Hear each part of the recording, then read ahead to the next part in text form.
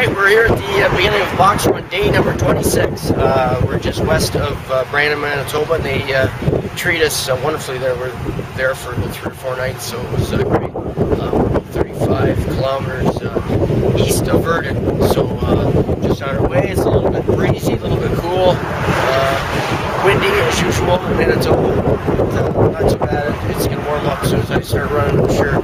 I'd like to, our sponsor today is Lisa Pepperell, who's doing these hope bracelets, doing an awesome job. One of the reasons why is because her father is going through prostate cancer.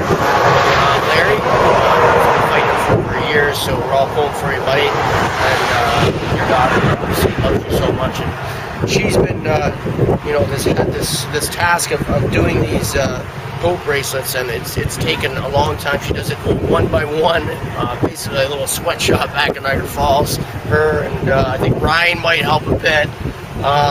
Her husband a little bit, yeah.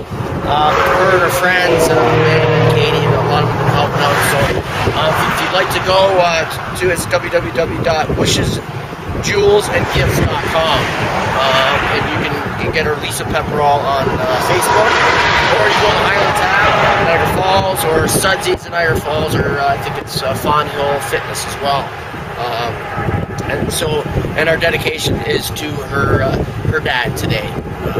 Larry, we're pulling for you. And also there's a young lady, 28, from Niagara Lake. I think she works at the Prince of Wales. This is from Chrissy Dunker and Peter Alt. They're having a fundraiser actually for today, so it might not get in time. So your fundraiser goes, all right, she's going through listening to breast cancer, and they're all pulling for her down from Prince of Wales and Niagara Lake. So this day 26 is for you guys.